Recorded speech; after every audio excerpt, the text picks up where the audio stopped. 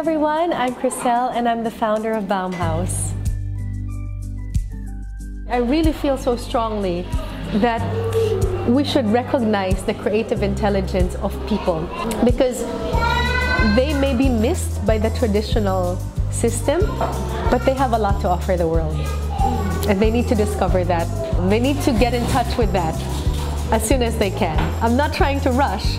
If they can find an environment that they can discover that while they're young, then as they grow older, they have a sense of confidence that I'm talented, I'm intelligent, and I can make a lot of difference in this world. I was a professional stage performer at the age of 10, and it actually helped me. And I can see that it's helping children because there's a lot of focus on academic achievement. People think that the creative arts is just a hobby. It's not, because the creative arts teaches you to reflect on yourself, to express yourself, to listen, to think critically, to connect with people. These are important. And these are the real values that a person needs.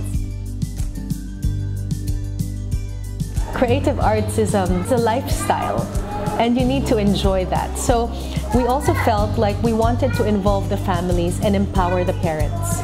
We have our classrooms, but we also have a beautiful wooden playroom which we've designed in collaboration with universities in Germany, and we flew back piece by piece from Germany. And we have a cafe as well for the parents. And this is because we want people to stay, to hang around, to make real connections with each other. That's what a community is all about. You really learn by being with others. We run a couple of courses that are based on the language of creative arts.